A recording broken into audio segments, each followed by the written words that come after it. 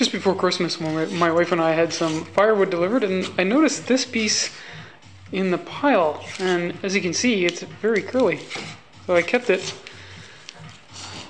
and decided to make something out of it. Today I think I'm going to make a spoon, or a ladle-like shape. Anyway, you can see how the grain curls up a little bit. So I'm going to make this the handle up here and the bowl of the ladle down here.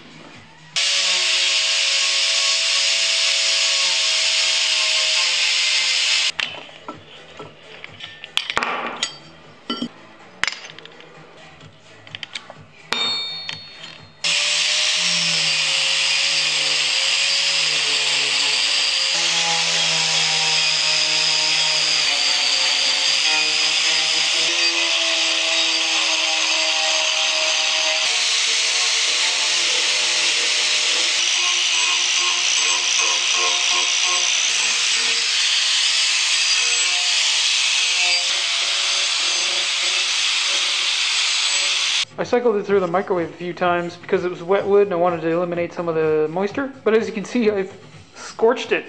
It got too hot and basically burned it. Oopsie.